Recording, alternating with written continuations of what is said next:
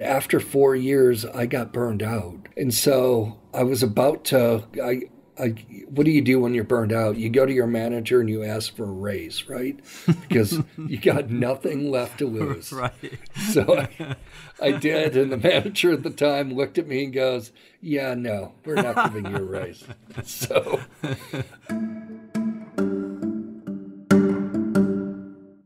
Hi, everyone. I'm Jim Ryan, the president of the University of Virginia, and I'd like to welcome all of you to another episode of Inside UVA. This podcast is a chance for me to speak with some of the amazing people at the university and to learn more about what they do and who they are. My hope is that listeners will ultimately have a better understanding of how UVA works and a deeper appreciation of the remarkably talented and dedicated people who make UVA the institution it is. I'm joined today by Jonathan Bartels, a palliative care nurse liaison at UVA Health, who started his career in healthcare in 1986 and has served as an educator, ambassador, and retreat facilitator for the School of Nursing and the University of Virginia since 2008.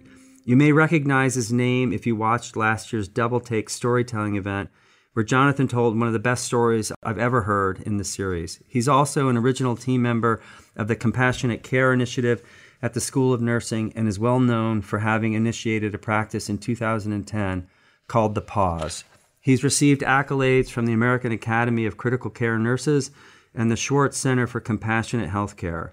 In 2018, Jonathan received the American Association of Critical Care Nurses Pioneering Spirit Award.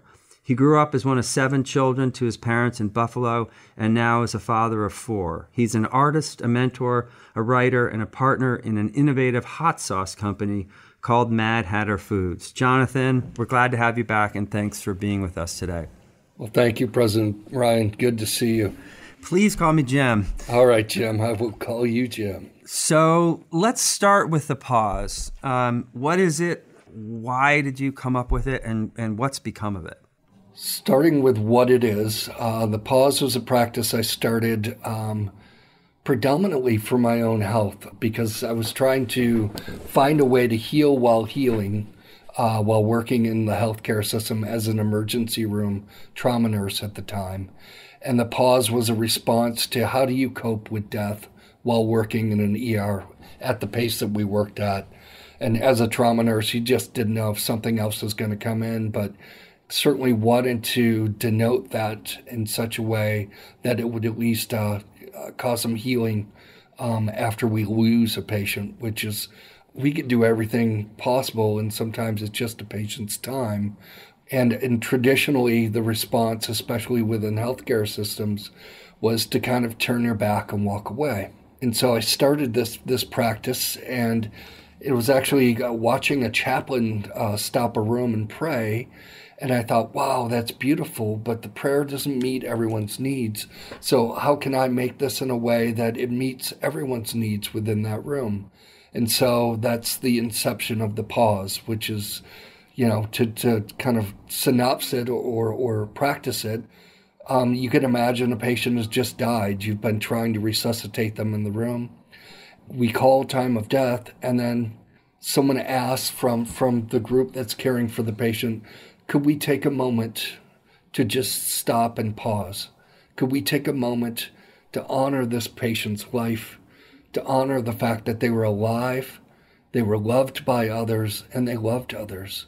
Could we also just take a moment and in silence in our own ways, hold that space and honor not only the patient, but their family left behind and us, the caregivers, and the work that we did to try to help this patient? And then we take a, 30-second pause or a minute pause to hold that space. It's a really simple but completely powerful idea. And my understanding is that it has caught on throughout UVA Health and beyond. Yeah, it caught on here at UVA, and it's also across the country and on at least 7 continents around the world. That's amazing. It's shocking as someone who started something for himself and then watched it grow into something that blossomed for so many others. Right. And my guess is that for the family of the patients who have died, it's probably comforting as well. It was shocking because it wasn't necessarily my intent, But the pause is a demonstrative act of compassion that families can see. They see that the patient counts more than just a disease or more than a traumatic issue, that we truly all take that time. And a friend of mine told me about a time her husband died on a bicycle, and he came into the hospital, and she said, I'd only heard about the pause, and they did the practice. The whole ER stopped in that trauma bay, and I could feel the difference. And it really, really meant a lot to me. Right. So going backwards, when you were at Double Take, you told a story of your childhood that was fascinating, compelling, and heart-rendering. I wonder if you could share a little bit about your early days and your family life and your eventual route to nursing. Sure. I'm one of 7 kids, and a bunch of my brothers and my father were physicians.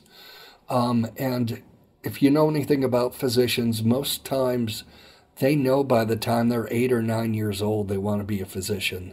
And so my brothers kind of all knew where they're headed, and I just didn't know what I wanted to do. And part of that was just the course I had taken as a special ed kid, and then the just the educational pursuits I kind of went after. And at one point, I deviated. I graduated with a psychiatric degree or psych degree, but it was a bachelor's in psych. And I did volunteer work for a psychiatric hotline, for a suicide hotline. And I liked the work, but I hated not seeing the person in front of me because I couldn't read it. And so I realized I had to do something. And so I decided to then start to pursue and follow my bliss towards studying comparative religion.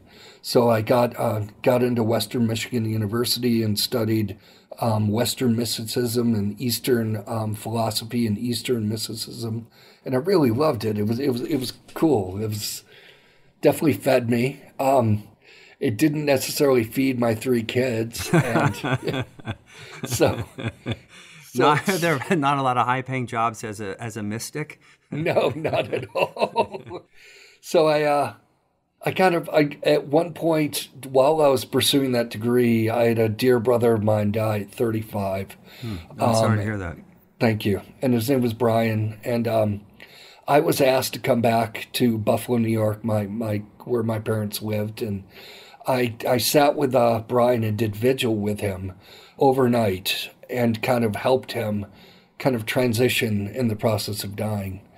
And it was such a tragic but moving experience that I walked away from it and said, I've been studying this mysticism, and just pontificating in a graduate level kind of course. But what I did with my brother was real and palpable. And so I said, what should I do? And I decided to join nursing. And so I dropped out of my graduate program with just a semester left. And I regret that, but don't regret that. But jumped in and pursued nursing and wanted to go into nursing so that I could provide the same care that I did for my brother, for anyone's brother, sister, and mother, And that was really my pathway. And I ended up wanting to pursue palliative care, and it was a new field at the time, or hospice, but no one was hiring. And no one was really hiring in the Northeast. I was looking in Vermont, looking in New York, and so a friend of mine walked up to me one day. He's like, hey, I was just at this, recruitment area, and University of Virginia is hiring. And I'm like, that's awesome. Because I was down to like my last $1,000 with 3 kids. And I'm like, I got to do something. My oldest brother was a surgical chief resident down here at the time. And my little brother was a pediatric resident. So I came down and interviewed at UVA. And believe it or not, Jim, they had a hiring freeze at that time in 1998. Oh my gosh, you're kidding. No. It's the opposite of now. Exactly. So they shut the door right behind me when they hired me. And so I came in 98 and thought I'd be here a couple of years, but fell in love with the University of Virginia and with Charlottesville and with the community And 25 years later, I'm still here. Wow. And when you started nursing, did you know right away that this was the path for you? When I started nursing, yes. When I started healthcare, no. Because when I started healthcare, I was 18, and that was 1986. That was at the height of HIV. It was also, the staffing ratios were horrible. And I actually had a nurse look at me one day and looked at me and said, "I want to tell you something," and looked me in the eye. And I was like, "Okay." She said, "Don't ever be a nurse." And I was like, whoa.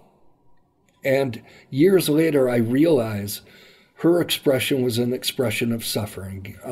She was going through so much as a nurse, institutional violence, just the overwork and workload that was overwhelming. So I took that, to heart, and I avoided going to nursing.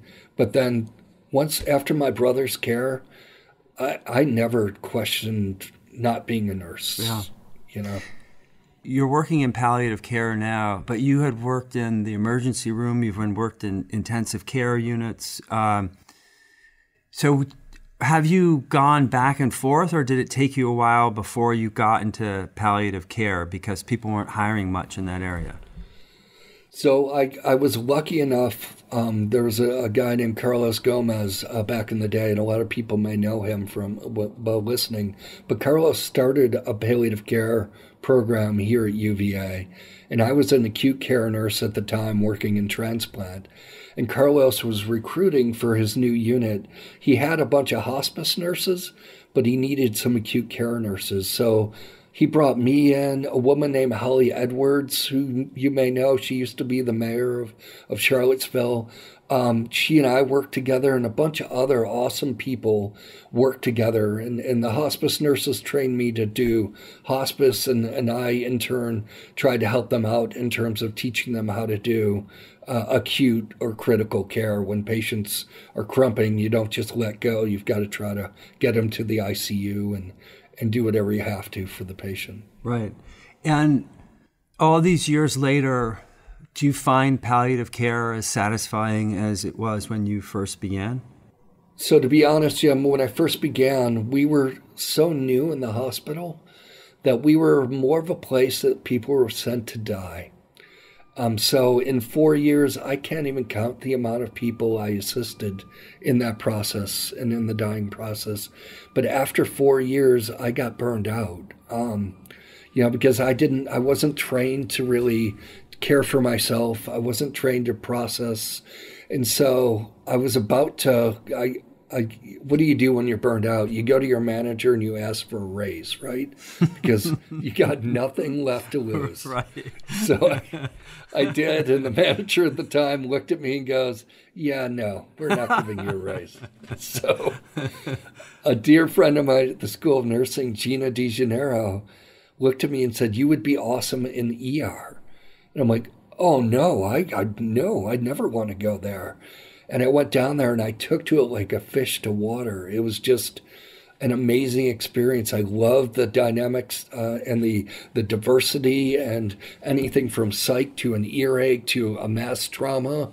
The more chaos, the better back in the day for me. It was really a fit made in heaven. But then you eventually came back to palliative care. And is that because palliative care has changed from what it was when you began? The opportunity arose for me to then move into a position that a dear friend Karen Boyle was working in, and she retired. And they needed a nurse liaison type of position. So I moved into that and actually was able to define that role further as we hired more nurse practitioners into our group, and as we kind of moved through learning as we went along. Yeah. And what's the range of patients who are in palliative care? And to what extent are palliative care and hospice alike and different? So palliative care, We care for anyone with a life-limiting illness. That's really one of the stopgaps for us, is you have to have an illness that's life-limiting. That's anywhere from cancer to ALS to liver failure to cardiac failure. And what we do is we come in, and we can come at any point during the diagnosis. And our goals are twofold. One is to help control your symptoms and improve your quality of life. The other is at some point and at some junction in your life where you have to make decisions that are difficult, we help you both identify what your goals are and advocate for you, and also help to kind of relay whatever information needs to be relayed at that junction to you. I'll never forget, I was taking care of an anthropologist from UVA. And she had a bunch of sons that were all academic, and we met as a group to try to decide what to do next for this awesome academic. And her granddaughter came in the room, and as we're going around introducing ourselves, her name was Rose, she looked at me, and she said, "And what do you do, sir?" And I said, "I'm palliative care." And she said, "Oh, Grant, you're the truth teller." And I'm like, yes, I love that. I love that phrase. I love that statement. And I've kept that since then, because that's what we do, is help both speak your truth and then speak the truth of your illness, at the same time. That captures it so well. My father-in-law died of cancer not too long ago, had a palliative care nurse who would come to his home. And I can tell you, the difference in his outlook and our entire family's outlook changed in part because I think he felt like he had someone who was listening, like really listening to him, and who was a partner. And I just think that gave him so much comfort and reassurance that he wasn't walking this completely unfamiliar path alone. And that's really the heart of compassion, right, Jim? So if you look at, if you break down like empathy versus compassion, empathy is I feel with you. And compassion is I come beside you and I help you through that process together. So you're not alone. And that's really what I would define as compassion and compassionate acts. Yeah. So speaking of compassion, you've been involved with the Compassionate Care Initiative at the School of Nursing. I wonder if you could talk a little bit about that. Sure. A dear friend donated some money to UVA, and she was married to a guy named John Kluge. Her name was Maria Tusi Kluge. And Maria met Dory Fontaine when Dory first came. And the former dean of the nursing school. Yes, Dory Fontaine, the dean of nursing school. I'm sorry, I should identify. No. Thank you. That's my job. But Tusi Maria had a vision. She had lost a child in her first marriage to a medical error. And she saw the damage that had done. And she wanted to find a way to have care providers that are in training learn ways to do self-compassion and do self-care so that they can apply and integrate and bake that into what they do every day when they're working with patients. And so I've had the pure pleasure of working and running retreats with people like Susan Bauer-Wu, who's now the head of Mind and Life, with Maria Tusi Kluge, and with so many others. A friend of mine, Esther Galzano, who is over at Centera, who's now implemented these retreats over there. And what we do is we just give people an 8-hour day of just self-care and also have them kind of experience that themselves by us caring for them. I had I'll never forget a young man who was at UVA School of Nursing who, before August 12th, he had come to me to say, I want to do this retreat because I've been in the military. And he said, what it felt like for me after getting back from Afghanistan was like an R&R. And I loved it. And I want to do that for the surgical ICU. So we coordinated with the surgical ICU, and this is the baffling thing, Jim. We had the retreat on the day of August 12th because we didn't know what was going to happen, but we wanted to go ahead with it. So these nurses did a full day of the retreat, and then at the end of the retreat, I do this practice called loving kindness. It's a meditation. As soon as I got done, all their phones started ringing. And they were notified of the mass casualty incidents as they were coming in. So they immediately left my retreat and went into the ICU, went into the ER, and provided the care that day. Right. Holy cow. So I've always wondered whether the idea of compassionate care could be extended to other professions where the jobs are incredibly important and incredibly hard, and so you see a decent amount of burnout. So I've wondered whether there should be something similar for teachers, for example. Definitely there should be. There's a group that I know, Holistic Health, that's been doing this both for teachers and for students, and they're out of Baltimore. There are two brothers and a friend that have been doing this. So it is being done, and I know Maria Tusi Kluge also did that here in Charlottesville for teachers in the community. Oh, interesting. Yeah. That was her next focus, was really to try to have teachers start to experience some of that. Right. And is it sometimes hard to persuade people to participate? Because I would think that caregivers are the type who would be reluctant to think about themselves and feel like this is self-indulgent. Like, my job is to care for others. Like, I don't need this, or it's I don't deserve this. It can be for certain people. We're bringing in, what I tell them is, we're bringing you grandmother wisdom. We're not bringing you anything that, and at the end of the day, you might be like, oh my God, this guy's Captain Obvious.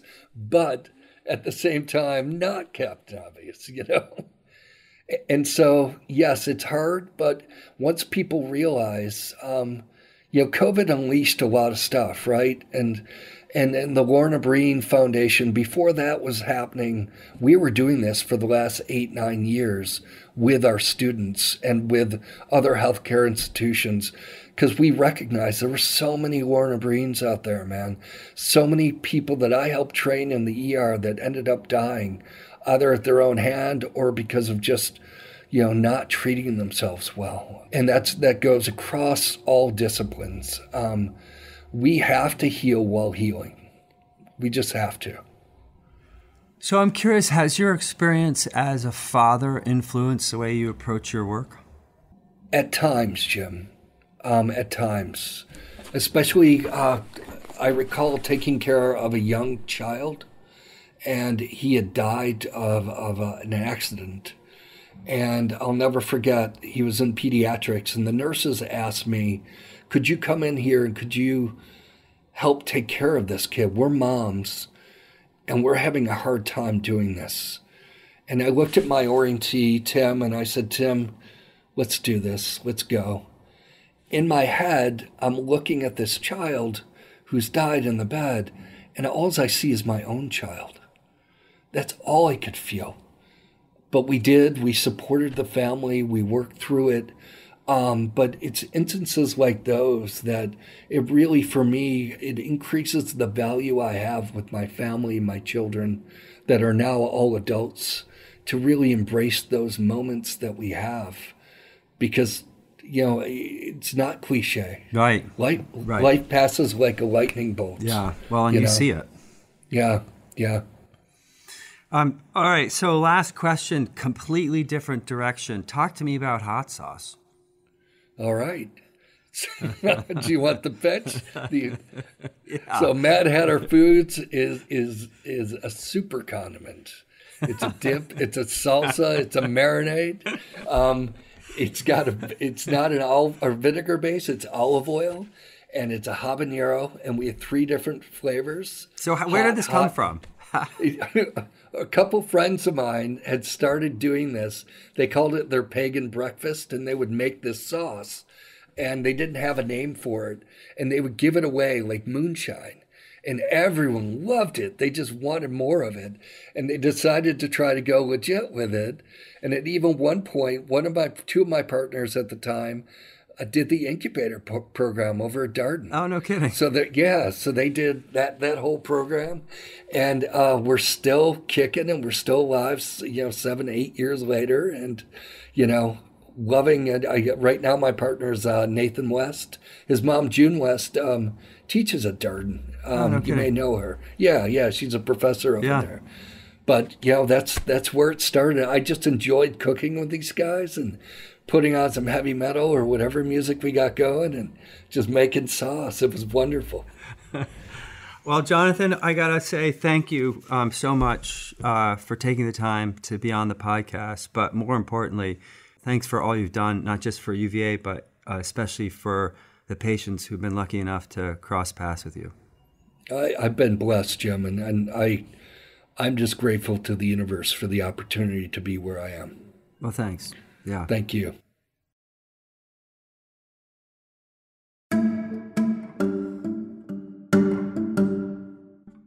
Inside UVA is a production of WTJU 91.1 FM and the Office of the President at the University of Virginia. Inside UVA is produced by Kaylee Obermeyer, Ariane Ballou, Mary Garner-McGee, and Matt Weber. We also want to thank Maria Jones and McGregor McCants. Our music is Turning to You from Blue Dot Sessions. Listen and subscribe to Inside UVA on Apple Podcasts, Spotify, or wherever you get your podcasts. We'll be back soon with another conversation about the life of the university.